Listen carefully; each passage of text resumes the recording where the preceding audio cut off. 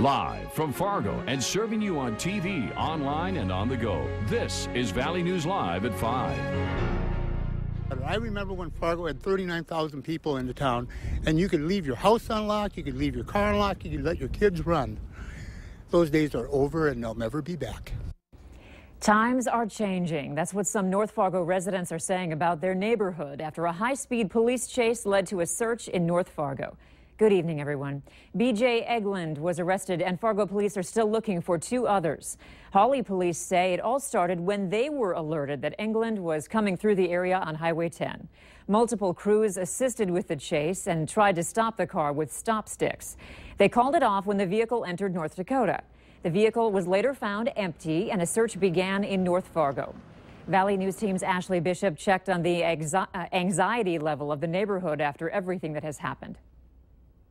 In this last week, people here in the Horace Mann neighborhood have been awoken at least twice by flashing police lights, unsure of what is happening outside their front door. And I looked out and I saw a police car driving real slowly down the street here, and then stopped down at the corner.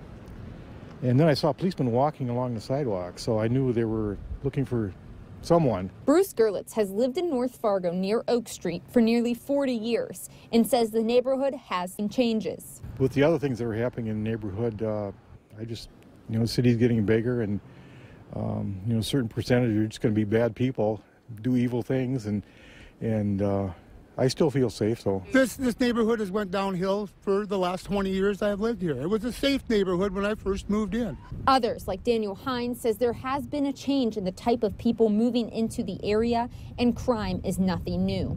It's just a common thing. I mean, this neighborhood, it just happens that way. Hines says he wishes the city would do more with the number of homes being converted into apartments or rented out. That area has been a focus of our concern over the past year. Fargo police say they've had neighborhood meetings in the general area after last year's double murder near 12th Avenue North. They know people have concerns. So we have made it very important to us to get in that area and to be visual and be seen and to be as transparent as possible. Hines and Gerlitz admit they have seen police presence and appreciate it. Glad the police are out there because they're doing the best they can do. But they only have so many people to take care of this neighborhood, and frankly, there's not enough. In North Fargo, Ashley Bishop, Valley News Live. Eglund was arrested on a parole violation. The Hawley police chief says they believe they know who the driver is, but they're still investigating. The temperatures indicate we should be warm, but the wind is cooling us down. Will we have to hang on to our hats all night? Let's find out from Hutch Johnson what tonight looks like. Hutch? Thank you so much, Andrea. If you are heading out and about, the wind is going to continue to be very persistent across the valley. And a look at the radar shows we have some sprinkles well to the east for our eastern counties, Otter Tail, and out towards Wadena County, we're seeing some sprinkles. But an event out over the Montana-North Dakota border will be moving our way overnight. So it will be quiet, but very breezy throughout the evening and warm. Take a look at your hour-by-hour planner. Mid and upper 30s all evening, even overnight here in the FM area.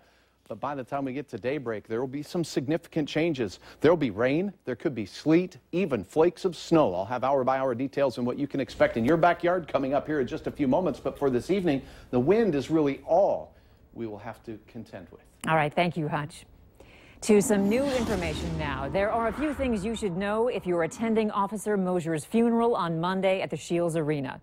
No photography is allowed. Small children will not be admitted inside the area. 32nd Avenue will be shut down to the public from Veterans Boulevard to 45th Street South. Parking will be very limited and no private lots are to be used. If they are blocking any part of the motorcade route at all, or if they're blocking any part of any of the parking spaces that they shouldn't be, we'll tow them out of there. If you choose to stay home, the funeral will be broadcasting live on Valley News Live, KVLY specifically, as well as online at valleynewslive.com. West Fargo, Fargo, and Moorhead Public Schools will not be canceling classes on the day of Officer Mosier's funeral. If a student or faculty member wants to attend the funeral, they'll need to go through the normal procedures to be excused. A family friend of Officer Mosier says at least 5 people are being helped thanks to his organ donation. Drew Schwan has been a friend of Mosier's since they were 10 years old. Schwann says the organ donation recipients range in age from 26 to 61 and that they received Mosher's heart, lungs, liver, pancreas, and kidneys. Many of the recipients were on long waiting lists. One of them waited over 1,000 days. More people could also be helped. Schwann says other usable tissues include blood, blood vessels, bones, bone marrow, cartilage, connective tissues, eyes, and skin. For about a week now, one man has stood outside the Fargo Police Department with a sign reading, "Police Lives Matter. Rest in peace, Jason Mosher." As the outpouring of support for the Fargo PD continues, Nick Barth says it's the people of this community who keep him going. We spent some time with Barth this afternoon as well-wishers thanked him and passers-by gave a honk in support.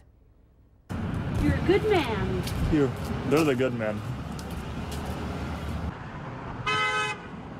I think I really hope that's helping to heal this situation, and I know the police force has been very appreciative of what I've been doing, and so has the community, and that's been great. I'm honored to do it. I really am.